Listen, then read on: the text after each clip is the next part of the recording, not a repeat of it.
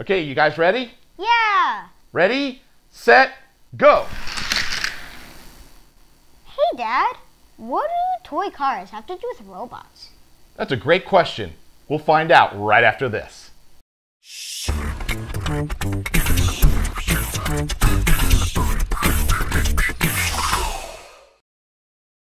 Hey everybody, welcome back. I'm Will. Welcome to episode 6 of the Drink Dispensing Droid. We're almost finished. Maybe 2 more episodes and we're completed. But this episode is massive, so let's get right to it. So let's answer the question, what do these toy cars have to do with robots? Well, it actually starts with my philosophy on robots. Robots should be full of color, like everything that we see in nature. But it seems to me right now that only robots are black and white. And I'm not sure exactly why that is, but we have things like these toy cars to actually look at so that we can figure out color harmony. If you take a look at the color wheel, we see that complementary colors are opposite to one another. Side by side, these colors are pleasing to our eye. So companies spend a lot of time and energy into making sure that the toys that they manufacture have a lot of color harmony. So if you're challenged for what you want to do with your robot, just head to the store, look for any kind of car or any other toy, and you're always going to see complementary colors on the shelf, and that will give you great ideas about what you want to do for your robot. So I really like this car a lot, so this is the one I'm going to choose for the colors for the robot. It's an orange and a blue, which are very complementary to one another, and then instead of using the white, I'm going to replace the white with a gunmetal gray. So then I start experimenting with these colors by taking the model that I built inside of ZBrush and applying colors to different areas of the robot to try to get a balance between the 2 colors that I've chosen. You can actually apply color directly onto the model in ZBrush. Once you're finished with the coloring in ZBrush, you can actually take screen grabs of the model in different orientations and then bring those into Photoshop so we can adjust the hue and try out different color schemes. Before we start painting the robot, there's a couple of things we need to finish off first before we get started. Those things include sewing his cosmic kilt, creating his belt. I also need to add magnets to the arm shells so that those will stay together without using any external screws. There's a lot to do. Let's get to it.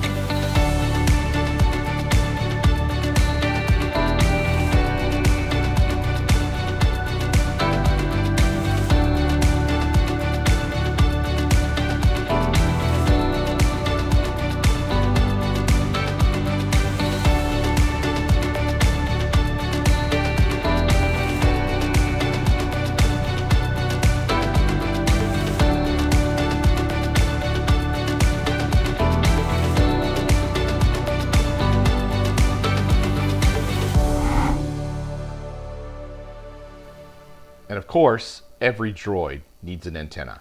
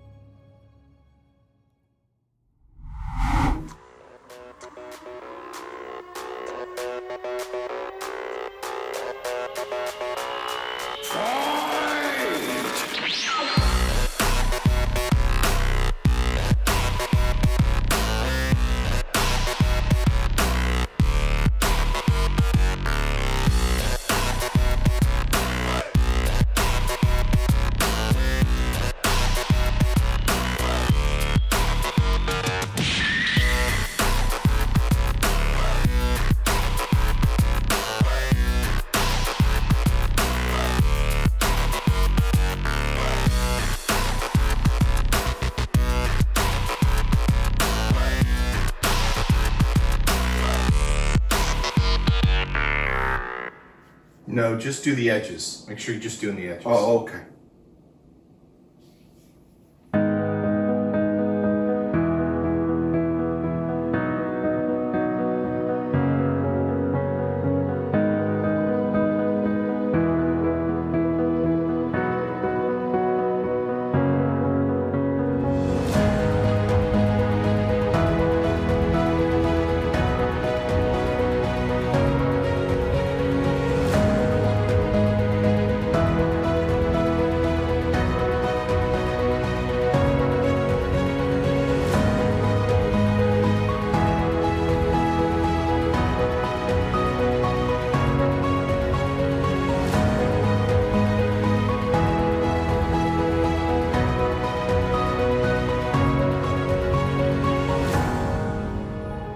Wow, this is an amazing paint job.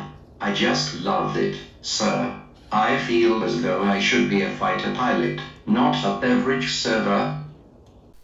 I don't know about you guys, but I'm totally loving this paint job. I'm so glad I spent the time going inside of ZBrush and inside of Photoshop and messing around with different options. I think this is the right amount of blue and the right amount of orange. So in the next episode, we're going to finish off the belt, finish off the cosmic kilt by dyeing it, and then also creating a kiosk type table for him, which will allow him to dispense cups and serve the drinks on. So that'll be it for this episode. We'll see you next time on Real Robots. Well, you little turd.